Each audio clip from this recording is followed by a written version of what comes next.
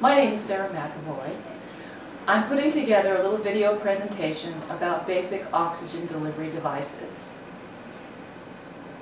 The respiratory system plays a very crucial role in the homeostasis and health of human beings, for any animal for that matter. And in the hospital situation, it's imperative that nurses are able to perform timely and accurate respiratory assessments. It's also important to recognize that when oxygen is ordered, that it's delivered correctly. There are different methods of delivering different types of oxygen, and it's important that the nurse understands the difference and the little nuances between those. It's also recognized that some new nurses don't recognize the differences in oxygen delivery, how to do it, and also it's a big concept for nursing students to grasp. Therefore, the intent of this video is to give some basic understanding of some of the basic oxygen delivery devices.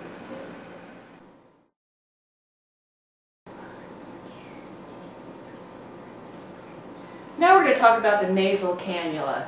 It is the most common oxygen delivery device used in the hospital setting. It's also a pretty common home therapy delivery system for oxygen. You can set the titrate to the flow rate for a nasal cannula anywhere from 1 to 6 liters. And in so doing, you're delivering FiO2 from anywhere from 24 to 44%. Now, if you set your nasal cannula flow rate to 4 liters or above, you must add a humidifier to the oxygen. However, you can add humidity at lower flow rates per patient comfort. For example, if the patient has complaints of dryness, nosebleeds, you can go ahead and set a humidifier to your oxygen. And the way that you're going to set a humidifier to the oxygen is you're going to first come to your oxygen. You're going to come to your oxygen flow meter on the wall, and you're going to notice that in the hospital, this is pretty commonly called the Christmas tree. It's a little green device. You cannot have that on there when you're going to connect your bubble humidifier. You're just going to take the top, you're going to screw it onto your oxygen.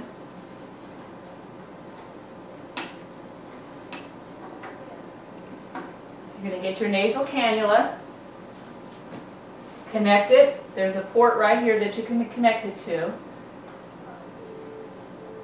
And then you're going to set your desired flow rate to your oxygen.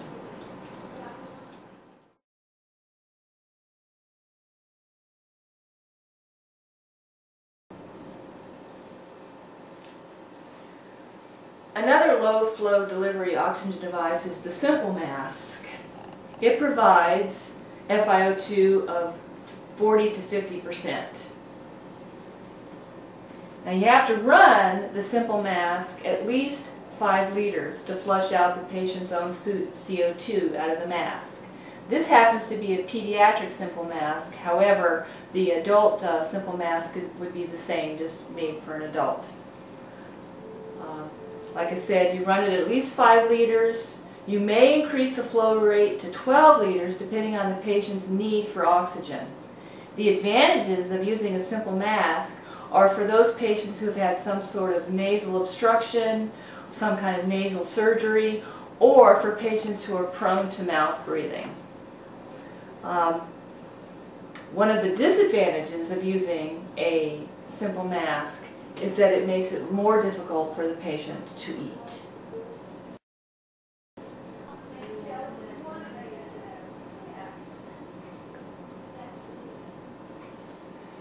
Another device we're going to discuss is the Venturi mask, often referred to as the Venti mask in a hospital setting.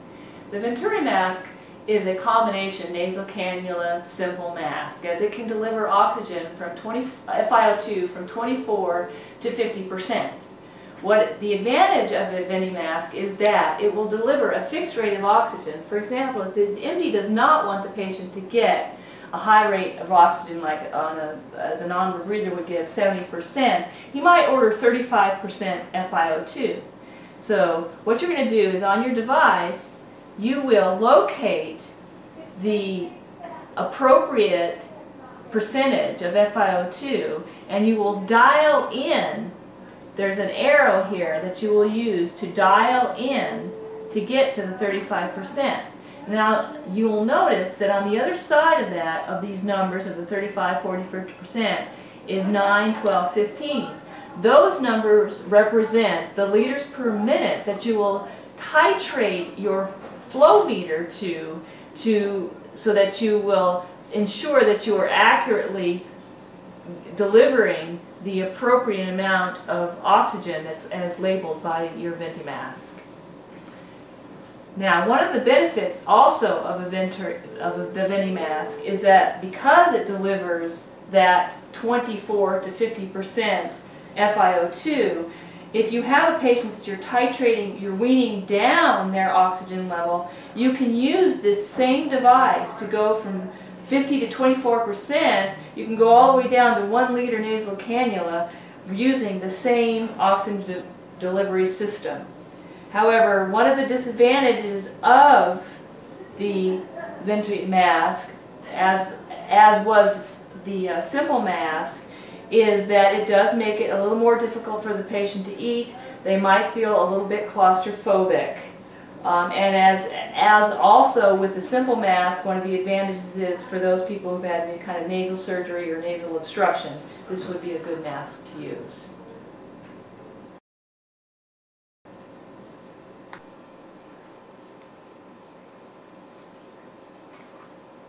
Now lastly, we're going to discuss the non-rebreather mask. This mask is most commonly used in emergency situations. For example, if the nurse feels that a cardiac arrest or respiratory arrest seems imminent and the patient's endangered, the nurse might run and get a non-rebreather mask. It supplies the highest FiO2 of all non-invasive delivery devices.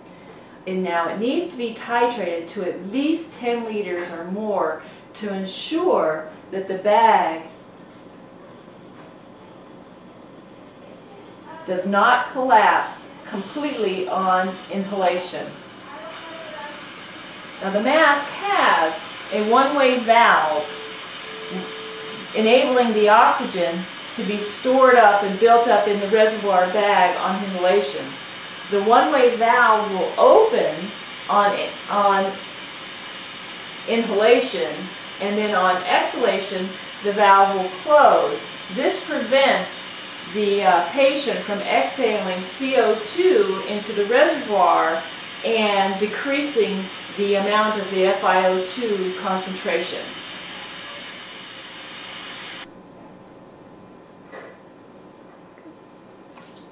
So this is basically just a little snippet of some of the many oxygen devices that you're going to find in a hospital setting.